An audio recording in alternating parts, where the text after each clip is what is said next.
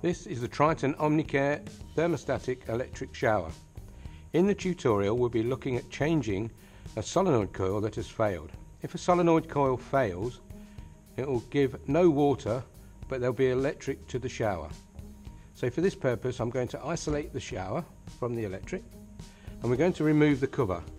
For this purpose I've taken out the top left, top right and bottom screw securing the cover in place. When you remove the cover, there is a fly lead connecting it to the main PCB in the shower. This needs to be pulled off, and then we'll put the cover down to one side. The solenoid coil is located just to the mid right on the shower as you look at it. In order to get this off, we will need to remove this cable tray.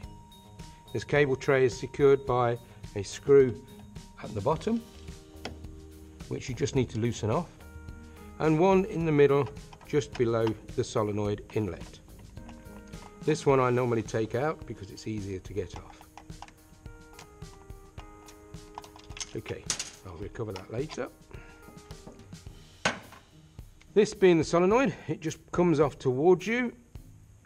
In order to check that the solenoid is faulty, we need to set the multimeter onto ohms and then go across the two connectors, like so. If you get a reading of between 3.5 and about 4.5 kilo ohms, then the solenoid coil is fine. As you can see, this one is fine, but for our tutorial we're just going to treat it as being faulty. If it was faulty, you would get an open line or an open circuit reading on your meter. Okay, to remove the solenoid coil, firstly we need to take off the two connectors. So they just pull off. Then we need a flat blade screwdriver, which we will fit between the body and the solenoid coil. Steadying the coil with your left hand, just turn the screwdriver through 90 degrees. This has the effect of moving it off of the stop, and then we can ease it forward towards you, like so. Then just take a hold and pull it off. Then get the new solenoid coil. Needs to go on in the same orientation, so we'll offer that up to the spigot that runs through the center and just push on, and you should get a nice fit and it won't move. Replace the two connectors, and that's the coil changed.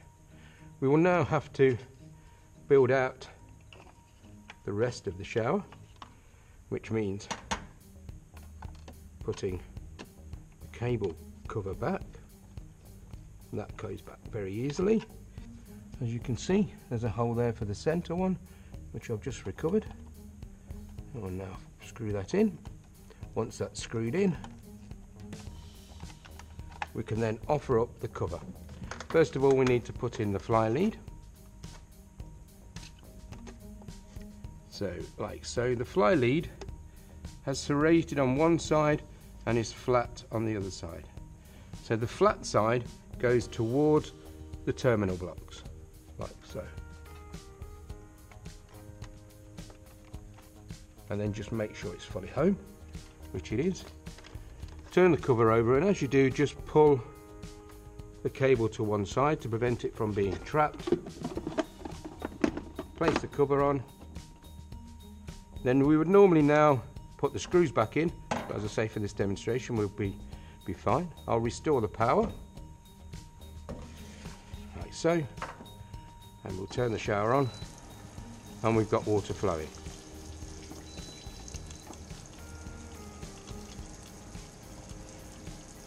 Okay, that now ends the tutorial.